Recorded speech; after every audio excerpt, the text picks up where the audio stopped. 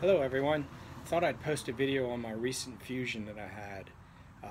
I'm 23 days post-op. On July 18th I had a fusion of S1-L5 and I had a lot of arthritis cleaned out of my lumbar area.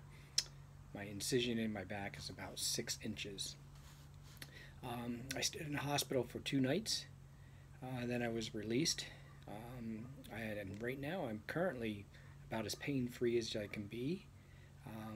I have a little problem sleeping at night, just to get comfortable.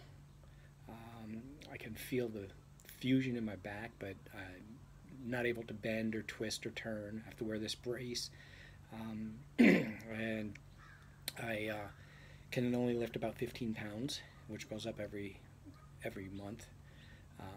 But yeah, at first I was not able to sit for more than 30 minutes.